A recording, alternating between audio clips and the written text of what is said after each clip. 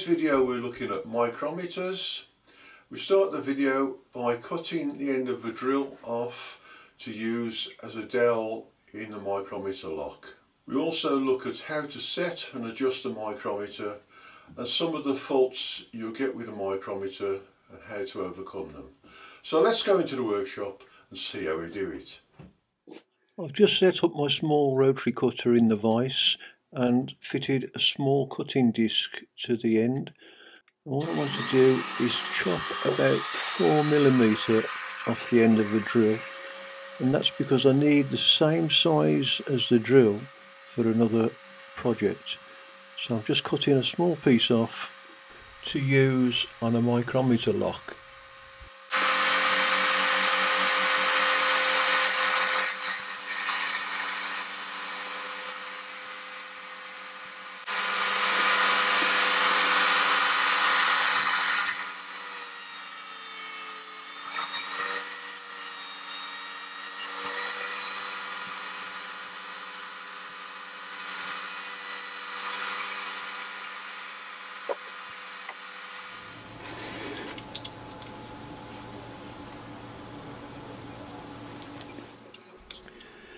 Now you can see the small piece of drill that I cut off will just fit into this micrometer lock because the original one was crushed and distorted, so I've replaced it with a new one.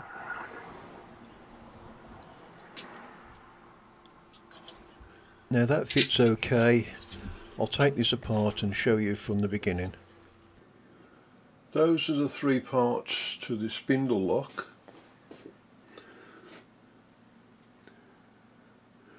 This part fits inside.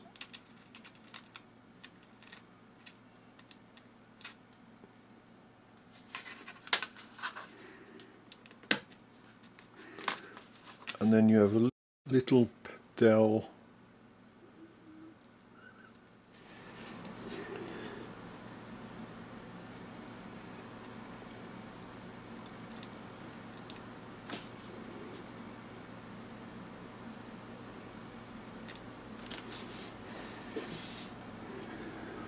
as you turn the outside diameter. This little roller rolls down, tightens up on there and closes the gap. So that's how the micrometer lock works. So the micrometer comes apart like that. That fits in there. And you have to get the locking ring.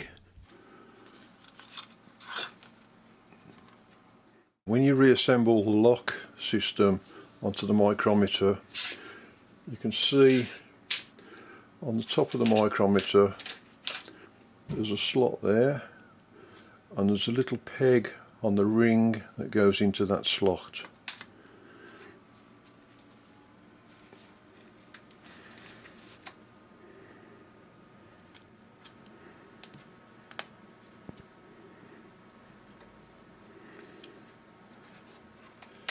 Look at that peg, goes down inside. When you reassemble it, this goes into there.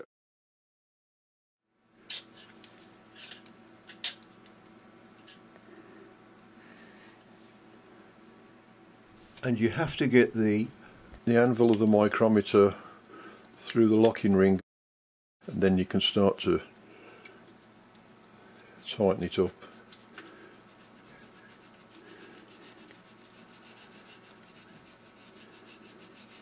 Now this is stiff because someone's tightened the thread up on the micrometer, which it didn't need.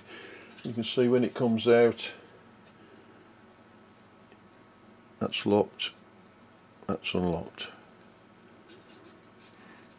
So I'll tighten this back down to the 0 position. You can tell how tight it is. If I hold the micrometer sideways like that, it stays there. When on this one,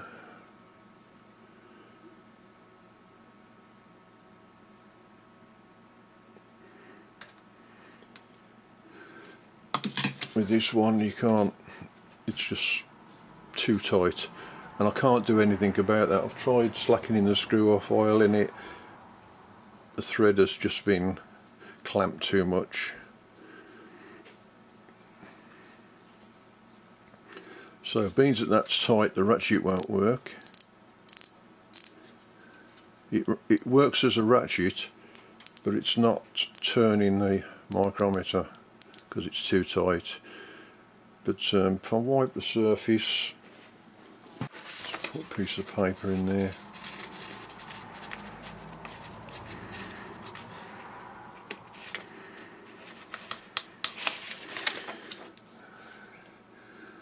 Tighten that down. You can see it's not far off zero. Now if you need to alter that to get that to zero, you use your spanner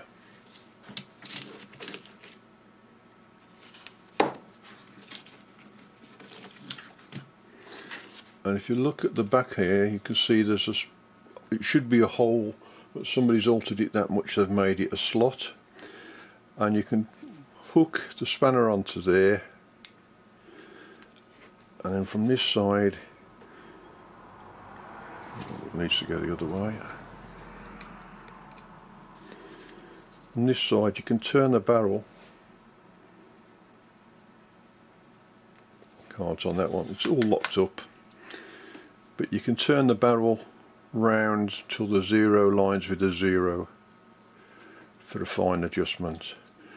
But as a micrometer you could use it, but you're not going to get the feel on it that you need to get for accurate readings, so I'm keeping this just as spare parts really. So on this one I'll show you, as you bring it down, the ratchets, and you can see the zero is on zero. If it wasn't, by putting the spanner in the hole at the back, by turning the body of the micrometer there round, you can set it properly so that the line aligns with the zero. Now the other thing I need to tell you about, which is useful to know, when you're using the micrometer, if you're using it on a lathe or you're grinding objects and you're always using it on a similar diameter, you'll find that the anvil at the bottom will wear, and what will happen is the bottom anvil, instead of being flat, will wear like that because you're constantly using it on a bar. So this wears as a dish. The other anvil on the top should remain fairly flat because you're in a different position every time you're using it. But the way you get rid of this dish in this side is by lapping the face.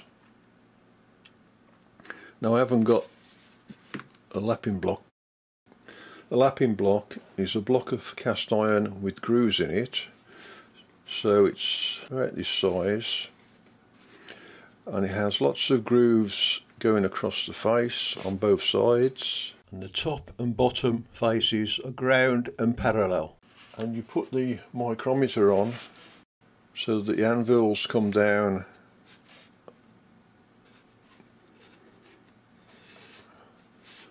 on each side, and just rub it backwards and forwards until both faces are parallel, and you can see there's no wear in it. So to adjust a more than right micrometer, I think it's the same with Starrett or any other make. First of all, the adjustment of the micrometer is made by tightening the friction sleeve, which is fitted to the stem, which is on the nut under here. That tightens the sleeve to give you a nice feel on the thread. So don't over tighten it, otherwise you'll end up with these, which you can't use a ratchet. So once you've set the nut on here inside and you're happy with the movement, you can clean the faces, bring the anvils together, and the 0 should line up with the datum line. Now if that line's out, you can adjust it with the spanner so it gets a datum line exactly next to the 0. That's how you adjust the micrometer. That's an 0 to 1 inch. Now I also have some other micrometers. I'll show you these. The heads are the same. This one is a 1 inch to 2 inch, and you can see no spanner, no setting piece. Now as you go over an inch with a micrometer, to set the micrometer you need either the setting piece, which would have been here, which is the ground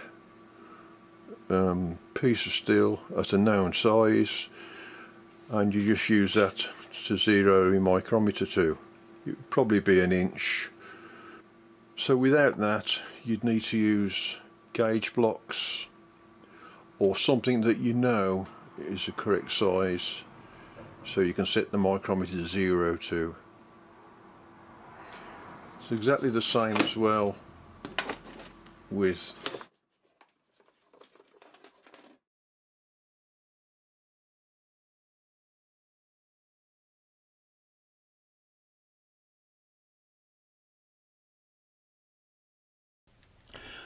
adjustments on these micrometers are the same on this end.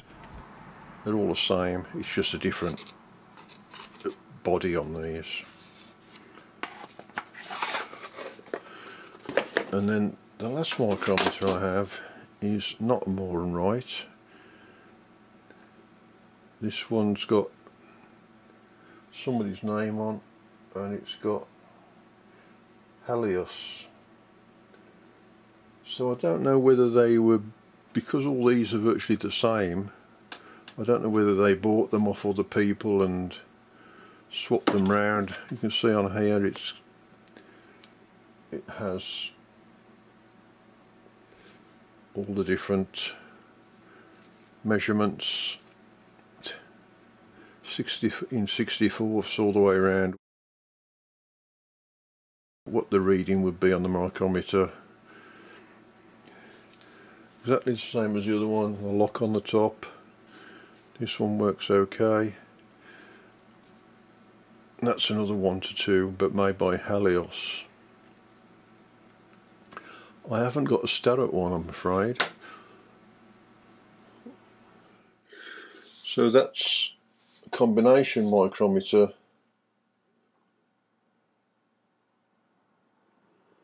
with imperial and metric.